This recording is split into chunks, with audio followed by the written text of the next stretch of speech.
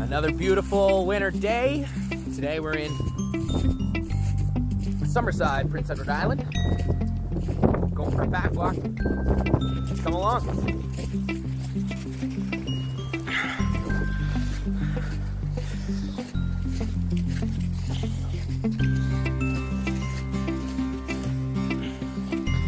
We got Bane, my 7-year-old American bully, and his brother over there from another mother named Rogue, who is an American Bulldog mix. We got Nova, 3-year-old German Shepherd.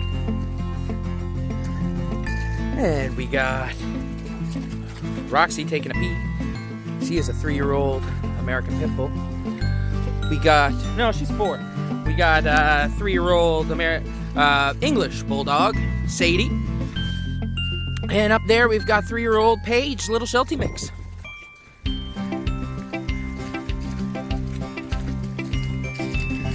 Come on!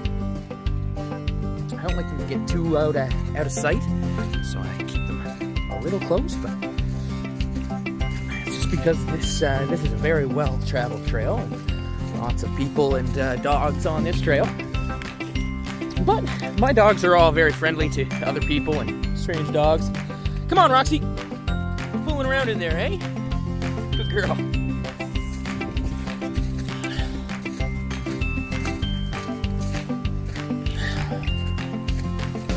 Come on, let's go this way. Take the less traveled trail. We'll take us into the woods. Here, Rope. Come on, Paige.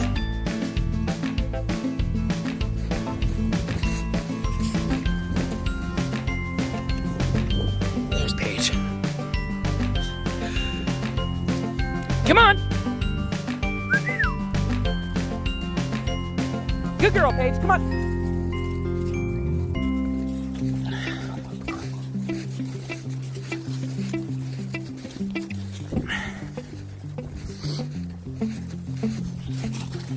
Oh my gosh, look at Nova go.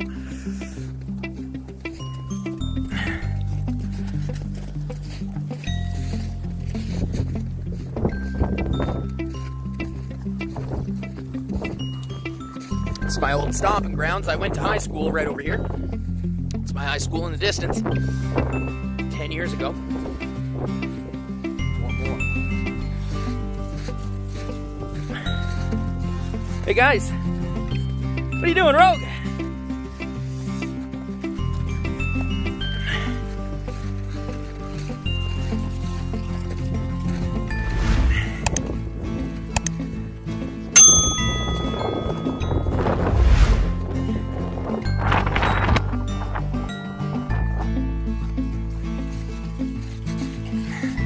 Roxy's in heat, so she's got to pee on everything.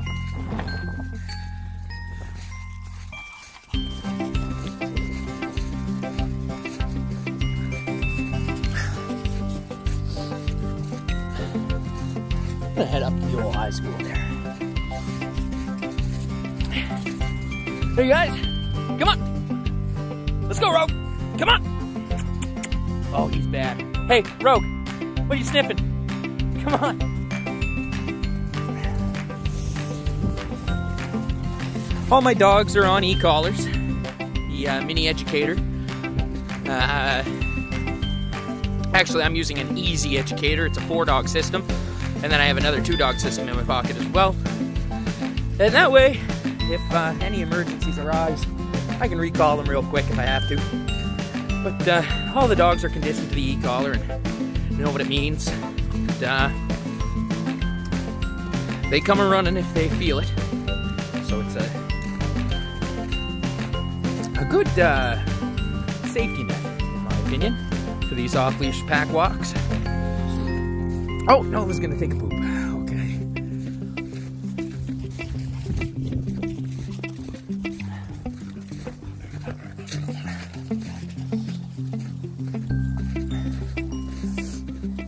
And the old rugby fields. And Nova's still pooping.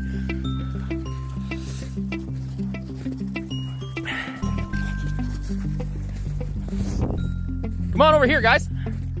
Here, Paige. Come here, Paige. Oh, Paige and Nova. Come on.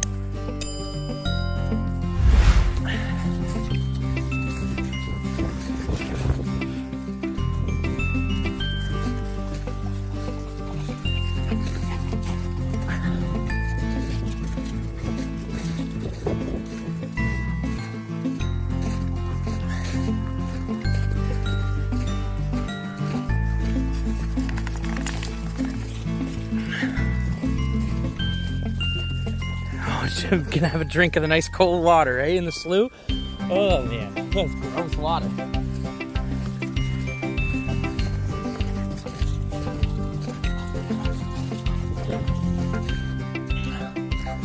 Come on, find something to sniff. Anytime there's a fox scat or a coyote scat, they are sniffing it.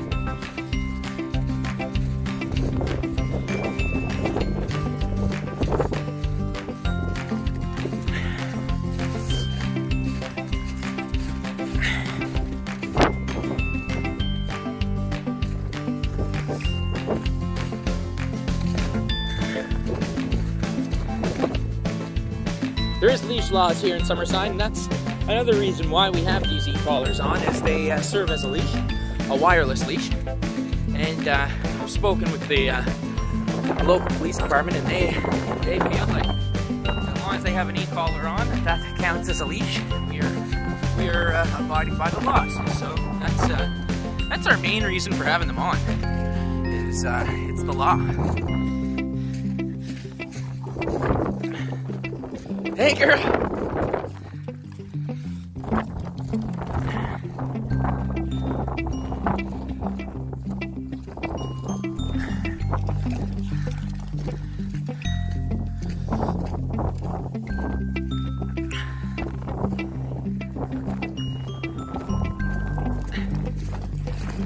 If you've been watching my videos for 5 or 6 years now, you may even say to yourself, and Dan used to be very against these e-collars.